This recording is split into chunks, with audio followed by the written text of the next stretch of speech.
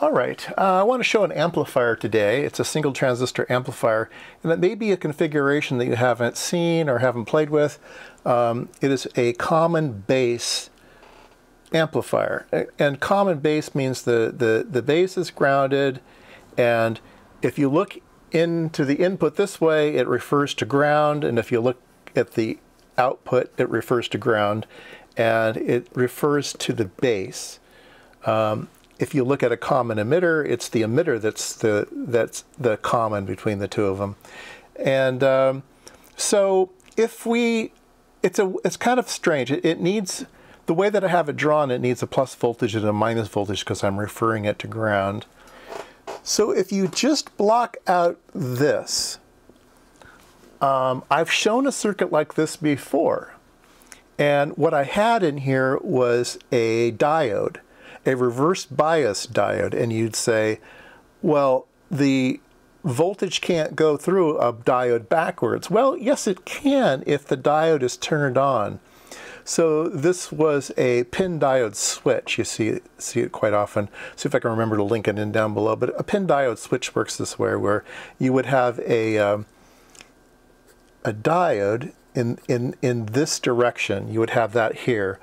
And because you have a plus voltage, the plus voltage goes through the diode and turns that diode on, and then you can have actually current go through that diode since it's conducting. Well, that's kind of what we have here. We have a transistor that's in backwards, but if we turn the transistor on, then we can let electrons go in this direction, right? We can let the current go in this direction. People are going to say, no, not electrons, it's holes. Anyway, okay, you get the idea that the current goes this direction. And so, yeah, it's a funny thing. This transistor is turned on because this is at a negative voltage. So there's current flow here because it goes from ground to minus V. So the current flow is from the base into the emitter and then down through this 10K resistor into minus V. Minus V is minus 10 volts. So we have minus 10 volts going across to 10K resistor, which is 1 milliamp. So we have 1 milliamp of current going through this thing, right? And then over here, we have a collector resistor. So if you can get by this DC biasing thing, then imagine if you have wigglies here, those wigglies cause current wiggles, okay? And if you have current wiggle on this side, it means that you're wiggling the emitter base junction. And so even though we're wiggling on this side, it's kind of like we're changing the base current, right? So if you have wiggles here, a little bit of base wiggles means a lot of collector wiggles, right? And so a little wiggle here makes a big wiggle here, and you get voltage gain. You get zero current gain in a common base emitter, but you get voltage gain. Well, how much voltage gain do you get, right? So in other, like this is a common emitter one, you say, oh, well, it's this resistor divided by this resistor. Your emitter resistor divided by your collector resistor, that gives you the gain.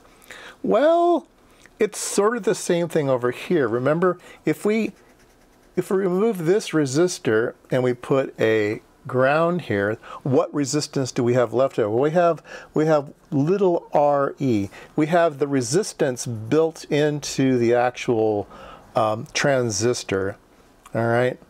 And at 1 milliamp, it's about 26 ohms, okay? At 1 milliamp, it's about 26 ohms. So if you had a 1K resistor here, then the gain would be 1K divided by 26 ohms, right? It's the same thing over here, all right? We're going to be using that little emitter resistance and dividing it into 5K, all right? So if we have 5K,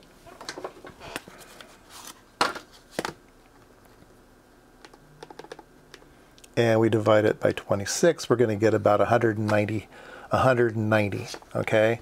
So we claim that the voltage gain is going to be 190 in my circuit here. So let's go measure it and see if it works, okay? So we're going to put a signal in here, it has to be capacitively coupled, all right? So I'm using a 3904 transistor right here, and oh, we got the little and then we got the big, okay? And the little is littler than you think because we're at 20 millivolts per division on the little, okay? And so we have about 38 millivolts peak to peak, millivolts. And the output, we have about 5.9 volts, okay? So 38 millivolts and 5.9 volts, okay? So 5.9 divided by, what did I say, 38? This should be our gain, so let's calculate that. We have 5.9 and 38 divide, we have 155. So our gain is 155. And that's pretty close to 190. Everything's not perfect and there's other things to consider, but yeah, it's about where it's supposed to be. So yeah, we are getting gain in a common base amplifier. I don't think I've done a lecture on common cascode configuration amplifiers. A cascode uses a common base amplifier inside of it, but that's for a different video. These are kind of odd devices. They have zero current gain, they have good voltage gain, they have no Miller effect, so they can be very fast. The downfall of these things is they have a very low input impedance, because the input impedance is through this emitter-base junction here. So you're getting, like I said, you're getting like 26 ohms of input resistance in this thing, right? So the input resistance is going to be very, very low. And the output impedance of this thing is very, very high. It's going to be 5K. So input, 26 ohms, output 5K. Usually you want it the other way around. Usually you want high input and low output. So there's only special cases where you do common base amplifiers, but at least I thought I'd show one today.